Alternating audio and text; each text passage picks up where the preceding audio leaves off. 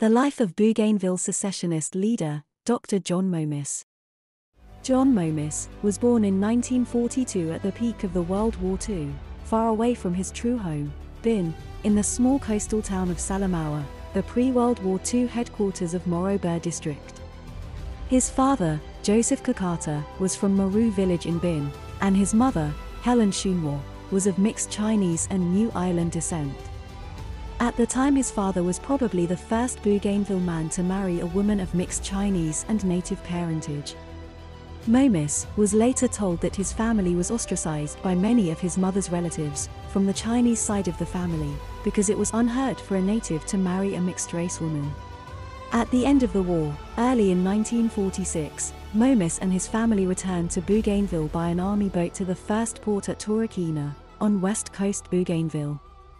It was the Australian New Guinea Administrative Unit headquarters, where Bougainville leaders were being called to be briefed about the reconstruction effort that was to be undertaken by all sectors of the community. It was in Torokina that Momis' parents separated. Momis remained with his father, who took him back to Maru, in Bin. His mother took his brother Jim with her back to New Island, where her brothers and sisters were. Momis did not see his mother and brother again for almost 30 years, until after he was elected to the House of Assembly, the colonial legislature, in 1972. Momis began his primary education in 1951 at PNG Government Agency School, and stayed there through to grade 6. It was the first government school established in Bougainville and took in students from whole district. In 1956, Momis passed a test resulting in him being selected to go to Karavat, East New Britain, to join other students from the New Guinea Islands to sit for an Australian scholarship examination.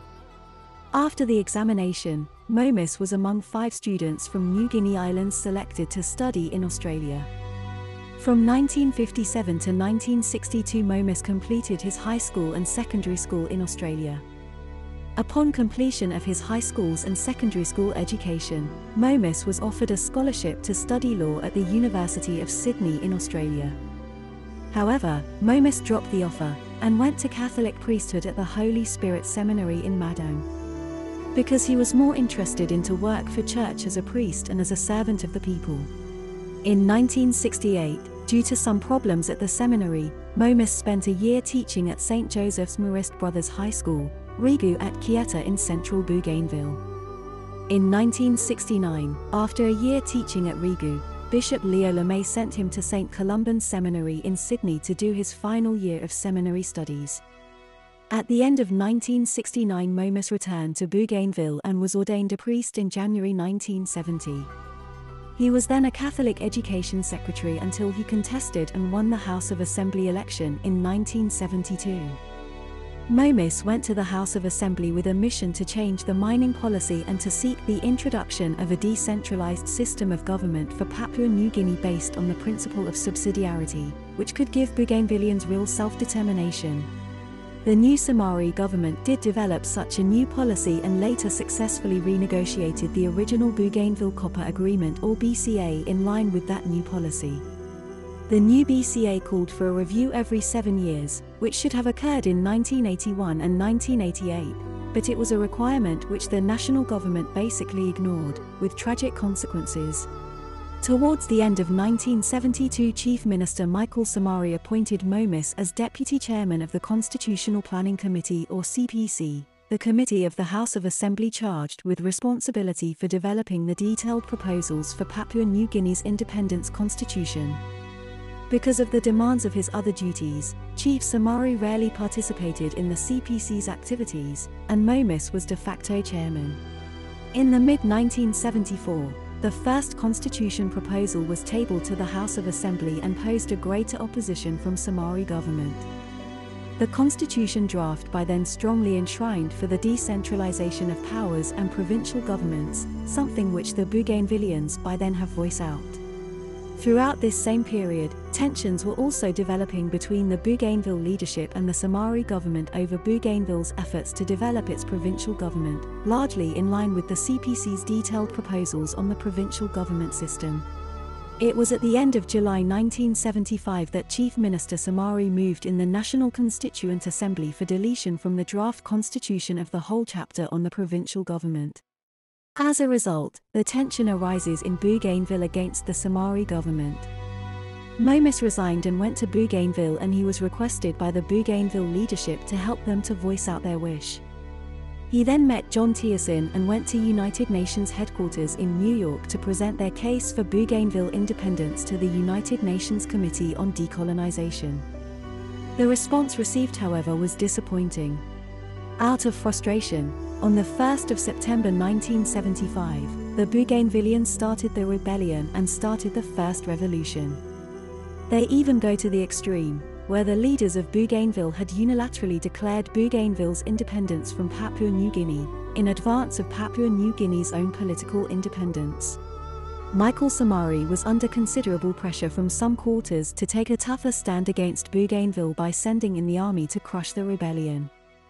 But friends of Bougainville like the late Gabriel Gries, the late Sir Ignatius Key-Laguerre, Bernard Narakobi and others prevailed on the Prime Minister to refrain from doing so.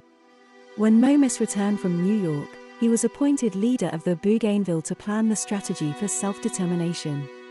In 1976, Momis re-established dialogue with Samari, and together with Bougainville leaders they negotiated for the Bougainville provincial government.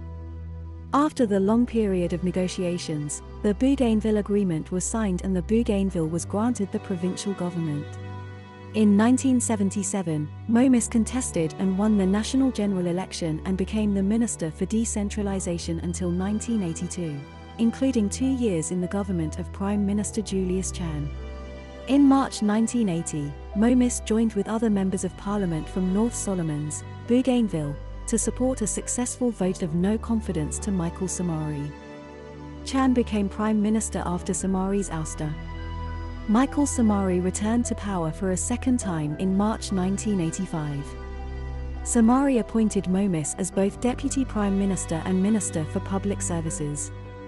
Momis held a number of positions in PNG government over the next decade, including Deputy Leader of the Opposition from 1985 until 1987 and again from 1987 to 1988, Minister for Provincial Affairs from 1988 until 1992 in the government of Prime Minister Rabi Namaliu, Shadow Minister for Bougainville Affairs in 1992, Shadow Minister for Provincial Affairs in 1993, Deputy Leader of the Opposition in 1994, and Minister for Information and Communication in 1994.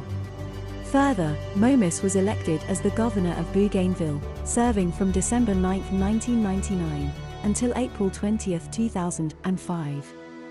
He resigned as Governor in 2005 to contest Bougainville's first presidential election that year.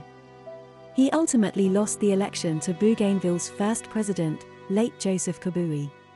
However, despite the defeat, Momis was given another opportunity to represent PNG as an ambassador to China from 2007 to 2010. In 2010, he returned to Bougainville, once again to contest the Bougainville presidential election. This time, Momis won the election thereafter and served as the two-term president of the autonomous region of Bougainville from 2010 to 2020. In 2020, he was by constitution invalided to contest as the president for Bougainville, as the Bougainville constitution only allows for a candidate to be the president for only 2 terms. In July 2022, he contested for Bougainville regional seat and ultimately lost the seat to Junior Peter Siamalili. At present, Momis is now serving as the Chancellor for PNG University of Natural Resources and Environment.